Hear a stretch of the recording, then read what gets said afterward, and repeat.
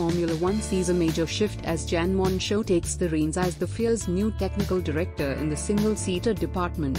Formerly Sauber's technical director until mid-2023, Monchaux's move promises fresh perspectives for F1's technical landscape.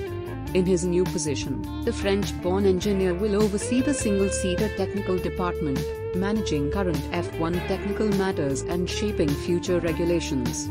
This role positions him to report directly to Nikolas Tombazis, the FIA's single-seater director. Working closely with Tombazis, Monchaux's expertise, and Tombazis' experience create a dynamic partnership aimed at steering Formula One's engineering future.